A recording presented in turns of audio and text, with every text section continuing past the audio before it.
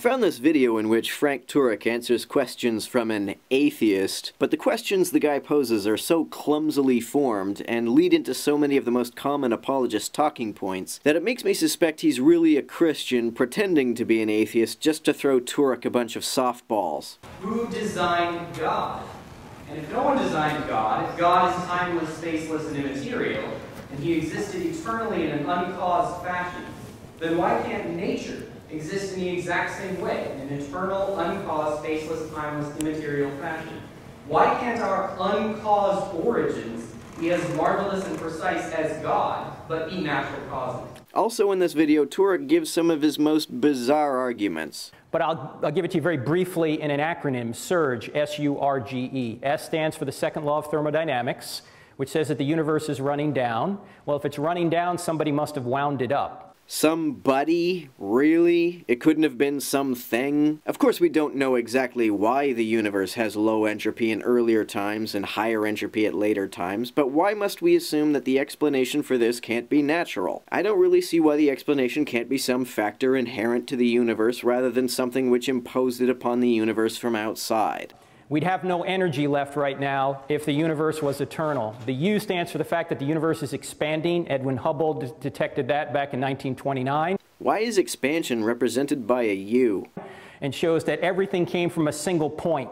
A point actually of infinite density, the singularity, which is actually nothing. How the fuck is a singularity of infinite density nothing? Maybe he gets this idea from Lawrence Krauss, who I think has some very funny ideas about what nothing is. Also, it makes no sense to speak of a singularity as a beginning, because the very notion of time breaks down at the Planck scale, the smallest possible unit of time. So it doesn't mean anything to use temporal words like beginning when speaking of this phenomenon. So the universe had a beginning. The R in SURGE stands for the radiation afterglow. That's the remnant heat discovered by Penzias and Wilson in 1965, which is literally the smoking gun to the Big Bang. There's heat, remnant heat from the Big Bang still out there, which shows that the universe had a beginning. No, the Big Bang does not show the universe had a beginning. It shows that the universe is likely finite in the past, but this is not the same thing as a beginning. The G in SURGE stands for the great galaxy seeds, which were very fine temperature variations in that radiation afterglow that allowed the galaxies to form in the early universe. I suspect this is some kind of fine-tuning argument. The problem with all fine-tuning arguments is that we haven't ruled out some natural cause of the universe's seemingly very precise conditions. We don't know exactly why they are the way they are as opposed to some other way, but it also hasn't been demonstrated that these conditions are free to vary. And even if they were free to vary, the seemingly astronomical odds against the universe becoming the way it is by chance still makes more sense than saying that it was made this way by a timeless, spaceless, disembodied mind with magical powers for the purpose of our existence.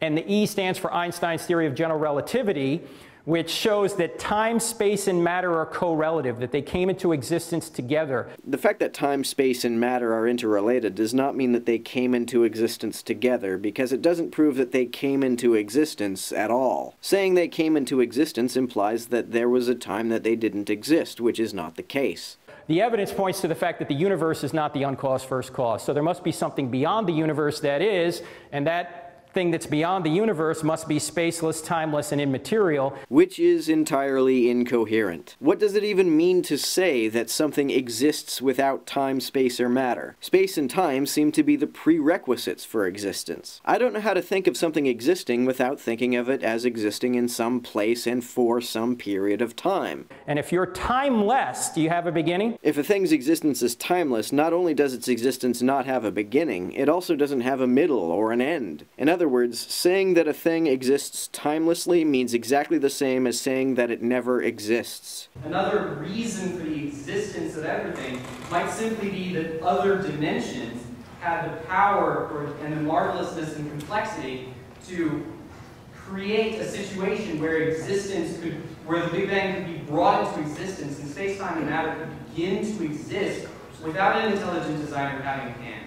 Well, Carter, what you just described there is what we would call God. So, God is another dimension?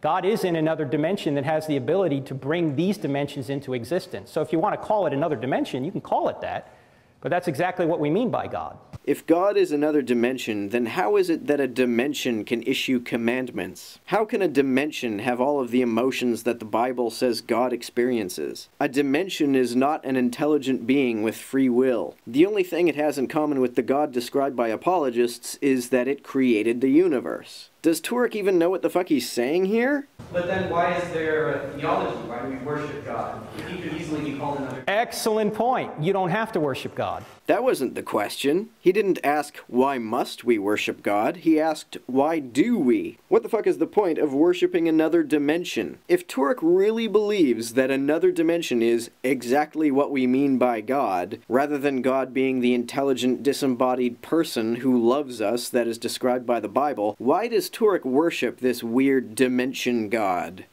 P.S. Frank Zindler from American Atheists has a channel now, so check that out. I've put a link in the description.